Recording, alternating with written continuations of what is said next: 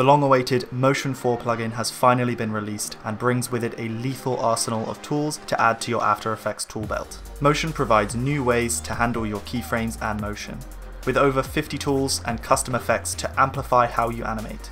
Palette libraries and coloring controls, ways to visually isolate your layers for a futuristic upgrade in how you work and what you see.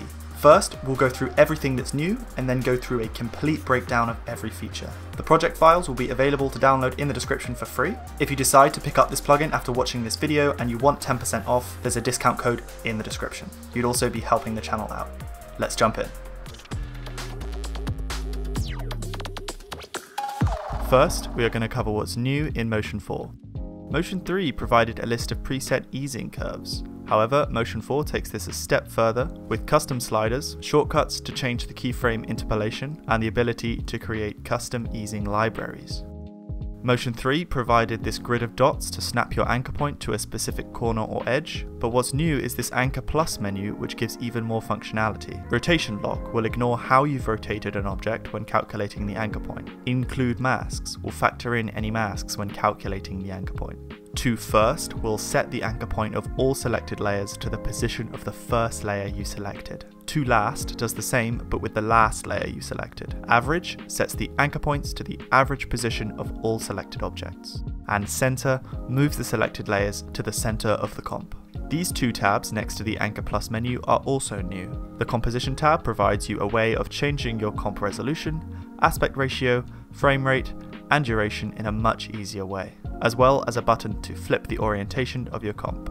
Under Library, you can see a bunch of preset resolutions, comp durations in seconds and in frames. The Timeline tab gives you a quick way to scrub through your timeline, set the start and end of your comp, and the playhead position in both seconds and frames. The Swatches or Palettes functionality has been updated with more controls when picking colors and a much nicer UI.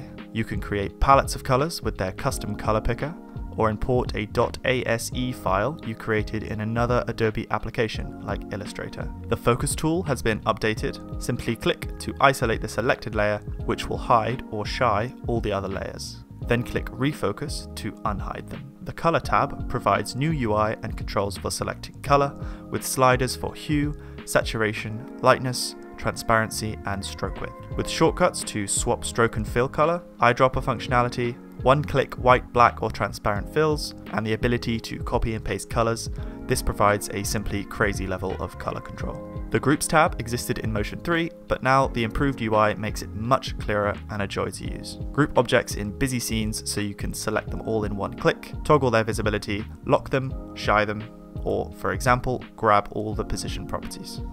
The third tab here is where you can find all the tools in the Motion 4 plugin. There are quite a few tools here, and I'm going to go through each one quickly, so strap in. The Shapes tool allows you to select from a choice of primitive shape layers. Let's choose a nonagon. The Texture tool allows you to add textures to your layers. You can either pick from a pre-made library or import your own. I'm going to choose this marble texture. I will leave Precompose enabled, and now you can see it's added a precomposed texture layer. If we come to our effect controls, we can control the position, scale, and rotation of the texture. We can enable dynamics to add a wiggle to the texture, and can customize the intensity and frequency of the wiggle below. Speaking of wiggles, this is a good time to introduce the Dynamics tool, which adds a wiggle to the selected object. Come to the Automation tab and select Dynamics with the position property of your shape selected. Now your shape will move around randomly, and we can enable the Delay checkbox on the texture effect to make it look like it's lagging behind. Motion 4 provides a bunch of small time-saving features. Rename allows you to automatically rename a bunch of layers in one click, and you can customize the little details on how the name should look. Null will automatically add a null layer at the center of the selected layers. It's useful for transforming multiple layers as one, or if you want to move a layer without disturbing an existing animation. Parent will parent layers in the order that they are selected. This can save you time when creating parent chains. For example, if you know that the feet will be connected to the legs, will be connected to the body, etc. Trash will remove any expressions that are on the selected property. Reverse will reverse the order of the selected layers. Grab will select all of the same property type.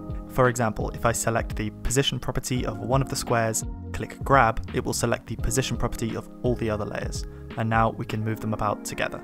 You can use the Flip tool to flip your selected layers on any axis. Break will break your Illustrator layers into separate shape layers. This is similar to right-click, create shapes from vector layer. Have you ever tried to copy and paste keyframes from multiple layers and it annoyingly duplicates all the layers instead? The clone tool fixes this by allowing you to select keyframes from multiple layers and duplicate them. In Illustrator, you can break text into shapes by going to Type, Create Outlines, but After Effects doesn't have this feature, until now. The Text Break tool in Motion 4 will break your text into shape layers. Trim will automatically add a trim path to your selected shape, saving you precious clicks. Puppet pins can be annoying to animate as you have to twirl down a million submenus to add a keyframe. The Pin Plus tool will convert your puppet pins into null layers to make this much easier. Have you ever had such a messy project that you don't even know where to start? Well, Motion 4 has a Sort tool which will automatically organize your project into lovely organized folders. Just click Sort, set your preferences, and click Run Sort. And now look how beautiful everything is. I wish I had this tool for my bedroom in real life. The Systems tab provides tools to simplify and manage complex systems. The Animo tool allows you to merge and unify keyframes together. Select your keyframes and click Animo. This will then create a null layer with an Animo effect on it. With this effect, you can enable or disable the animation, loop it, or keyframe the start and end of the animation as a whole. The Delay tool allows you to offset layers without moving the keyframes, which keeps things more organized. Here I will select the position property of one layer, then shift select my other layers and click Run Delay. Now you can see each layer is delayed after the last. You can change the delay percentage as well as a bunch of other advanced properties. Echo is similar to the built-in echo effect in After Effects, but provides more control. Here I have a circle rotating around a null, so I select my rotation property and click Run Echo. If we open the effect controls, we can enable and customize our echo delay precisely. We can also enable color to add a color shifting effect to each echo. Falloff enables you to manipulate properties with spatial attenuation. For example, if I wanted to have each dot grow in size the closer my controller gets to it, I would select the scale property of my first layer, then select the rest of my layers. Click Falloff. This creates a controller. Under the controller's effect controls, change the Falloff scale values to something higher, like 60. Now, as I drag my controller over them, they increase in size. You can also increase the size of the controller and the Falloff value. This can enable you to create some cool procedural animation. Cloth allows you to simulate dynamic cloth physics in After Effects. For example, here I have my friend Billy, but his cape is a bit stiff. To loosen it up for him, let's add some puppet pins to the cape. 2 around the shoulders, where we will pin it, and 4 down the length of the cape. With the puppet pin selected, click Cloth. This creates a new layer called Cloth. Under the effect panel for this layer, twirl down the Position Dynamics effect, Advanced, Dynamics, and enable the checkbox. You should see the cape flapping about. Now, to pin the shoulders, unshy all the layers, go into the Cloth Children pre-comp, find the 2 shoulder pins, twirl them down to find Magnetism, and toggle Enabled and Mirrored to On. And now our cape is attached to Dear Billy's shoulders. But it's blowing about way too much, so let's decrease the dynamics amount to 50. Motion 4 also provides lots of effects to bring your animations to life. Burst creates a simple radial burst rig. Just click Burst, and then in the effect panel here, we can control pretty much everything, like number of copies, offset, distance from center, revolution, color, width and height. I would just play around with these and see what you can create. Spin adds an expression to the rotation property of your selected layer, which makes it spin on the spot. Excite adds inertia or bounce to your keyframes, automating something that can be tricky to animate by hand. Just select your layer, click Excite, then you can tweak the overshoot, bounce, and friction. Jump simulates a bouncing or jumping animation, again something which is time consuming to do by hand. Just highlight your keyframes and click Jump. Under the effects panel, you can tweak the gravity, max jumps, and more. Trace will draw a trail behind your layer.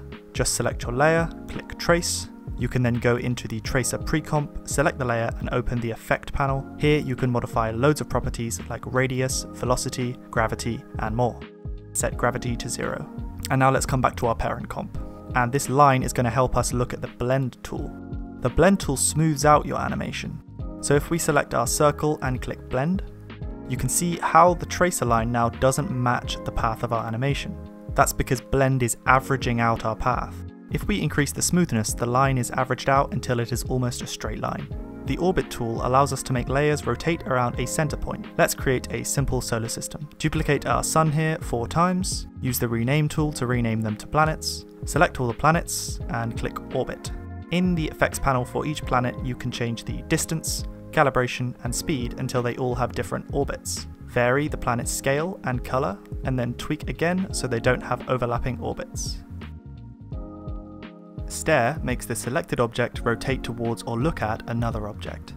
Let's create a null, select our face, click stare, then set our null as the target under the effect settings. We then need to change the calibration until our face is looking at the null, and now we can move our null around and the face will follow.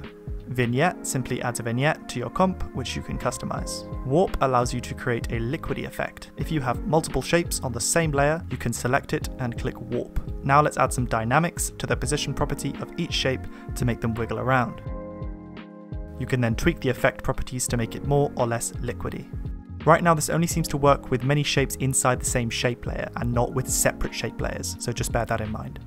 So that is a complete sum up of the Motion 4 plugin. I think you'll agree it's a bit of a monster. I don't even want to know how much time it's saved me over the years. Like I said at the start, if you want 10% off, there's a code in the description. You'd be supporting the channel at the same time. Peace.